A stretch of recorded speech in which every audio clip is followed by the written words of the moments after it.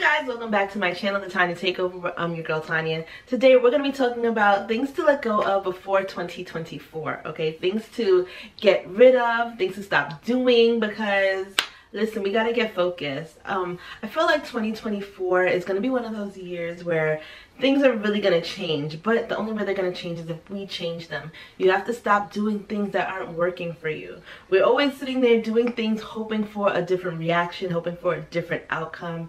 And to be honest with you, it's just not going to happen. That guy who was wasting your time, if he wasted it in 2023, he's going to waste it in 2024. So we have to just let go of the old things that just aren't working for us and start making new habits for 2024. But before we make the new habits, we have to acknowledge the old ones that we are letting go of for 2024. So if you haven't done so already, consider hitting that like and subscribe button. On my channel, we talk about beauty, fashion, finance, the trifecta. You can't have one without the other. So if that's something that you might be interested in, consider hitting that like and subscribe button down below. And let's get started. Well, the first thing we are changing for 2024 is lending out money. I know we've all been there. Everything's going great. We paid off all our bills. We're just going through life, and you get that text message. Can I borrow? You loan me? We're not loaning out money in 2024, okay? That's a habit that a lot of us feed into, because at the end of the day we want to help other people, help, you know, everybody get ahead. But there's a lot of times where the people you're loaning money to, you're one of maybe 5 or 6 people that they asked for this money for. You're not the only person that they asked. You're not the only person they came to. And please trust and believe they have a backup plan, okay? A lot of times when we lend out money, honestly, talking about money or dealing with money, it's hard to get your money back. Like, you don't want to be that person hounding the person like, okay, can I have my money back? Can I have my money back? Me personally, when I lend out money, I already have it in the back of my mind. Can I afford to lose this? Can I afford not to see this money again? Because everybody has a great plan to pay it back. But sometimes, you know, life happens, but then you're at a loss. A lot of times people are honestly lacking integrity. So why put yourself in that position? Just like they don't have it, you don't have it. And I promise you the person will survive. They won't be out in the street. They won't starve. Their kids won't get taken to foster care. They will survive without your money. Just make it a habit now to just set boundaries, okay? You're in a period of 2024 is going to be a period of saving, of excelling. But if you keep loaning out money, you're taking away from your saving, you're taking away from your bills. Yes, maybe your bills are paid on time, but you have to save for a rainy day, and loaning out money is one of those things where not only is it awkward to get your money back, but depending on people to give you your money back puts you at a disadvantage. By the time you get it back, maybe you missed out on an investment, maybe you missed out on something you really want to do, and putting yourself in that situation just isn't feasible for you. So in 2024, we're gonna stop loaning out money, okay? We're not gonna do it. We don't have it. You know, you gotta transfer the money from your check into your savings. Whatever you have to say it, and realize that people are going to survive with or without you. You don't have to be the saving grace, and it's okay to say, I don't have it. The next thing we're going to stop doing in 2024 is paying the minimum balance. Girl, you know you bought that Louis Vuitton bag, that sweater you just needed, that hat with the matching boots. We know you spent that money. Why are you trying to give the credit card company $30? You're going to be paying back that $30 for the next 25 years, okay? It's not worth it. Stop paying the minimum balances on your credit cards, please. It's not doing anything. Most of it's going towards interest. Nothing's going to the principal balance, and we're just wasting our times at this point.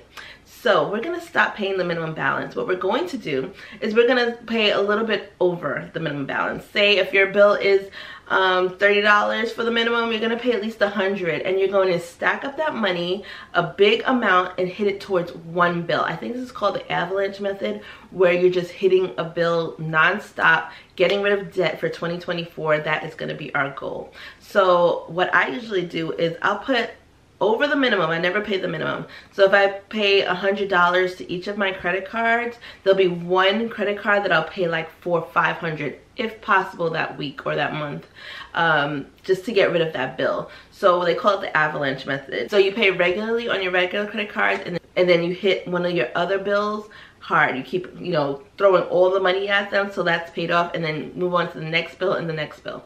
So we are not paying the minimum in 2024. We're gonna get smarter about money, smarter about saving, smarter about credit cards. Okay, 2023 I feel like was a bust.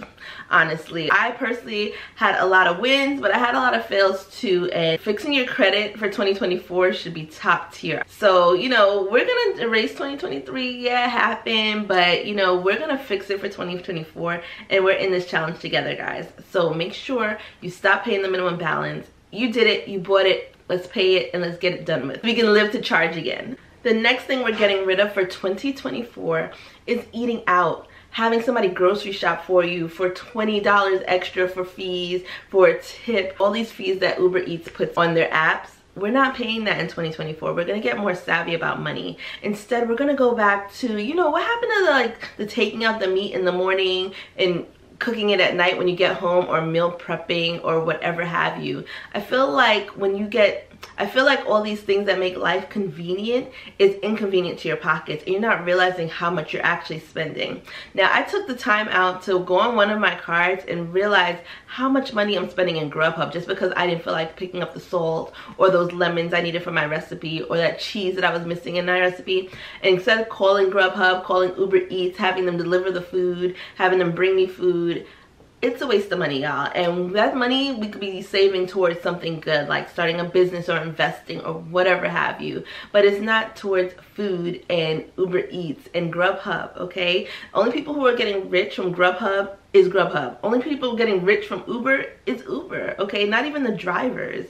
But it's draining a hole in your wallet that you don't even realize. So make sure this year we are using that time to cook more, you know, plan better about our meals, and stop letting these convenient apps drain us of all our money. I'm challenging you to look at your credit card, look at your debit card, and see how much you're eating out, and see how much you're ordering out or paying for convenience, where back in the day we just drive there and get our stuff. I'd rather spend the money on gas than to sit there and pay fees on top of fees to bring something that I could have got myself. Okay, so let's get rid of that for 2024. Let's be smarter with our money, people. Okay, stop paying for convenience and go out there and get our own food. Okay, so this next one, I think it's for me, but it might be for you as well.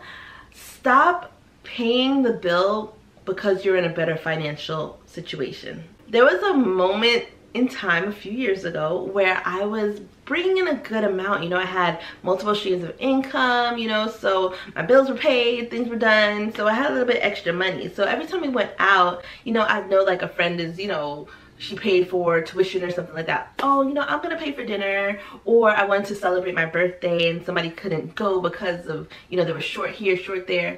I'll pay. We're not doing that in 2024, okay? There's nothing wrong with helping out friends and family, and that's not what I'm saying. I'm just saying you're taking money out of your pocket so that somebody else can eat out when they could have just ate at home. Or you're taking money out of your pocket for other people to travel when I'm sure they'd be able to travel without you. We're not doing it in 2024, okay? How many times were you going on a group trip and, you know, everybody wants to send you cash or send you this, send you that, and you're charging it on your credit card? How many times do you actually get all of your money back? I'll wait. Yeah, I know.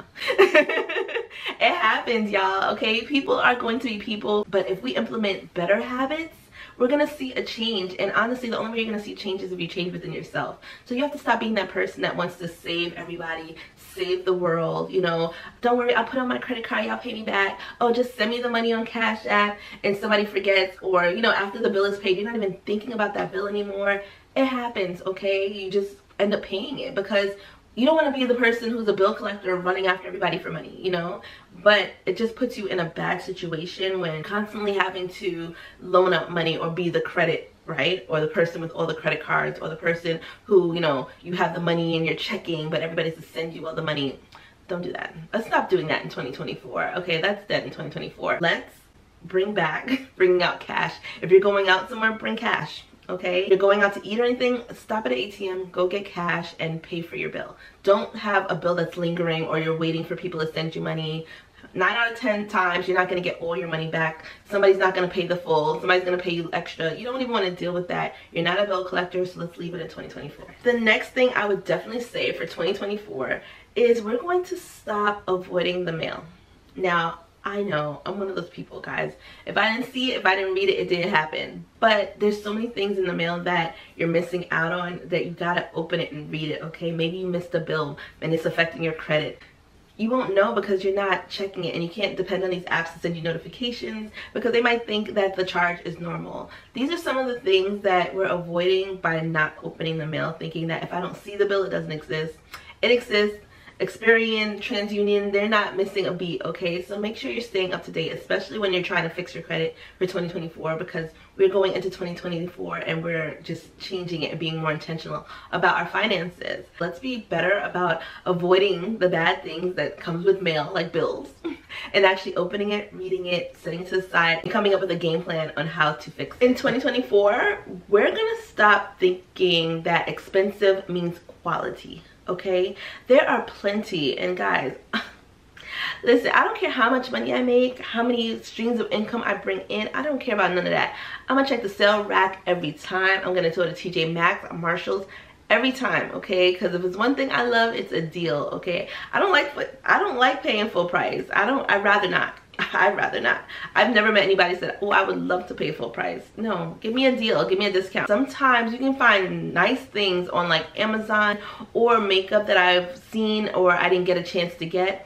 TJ Maxx, Marshalls, check their beauty aisle. There are ways around it. You don't have to spend all this money. Now the economy is so volatile, you don't know what's gonna happen tomorrow. So start saving and stacking your money.